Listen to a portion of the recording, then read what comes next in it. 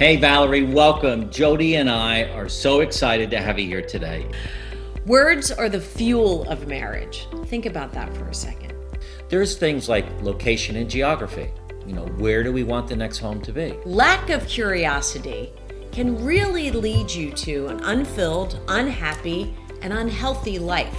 Poor listening skills can absolutely kill relationships. So sleep is important, but it doesn't equate to rest. So this is really an important step in letting go of your old identity. Today we want to give you 3 steps for healthier relationships as you move through this phase of your life.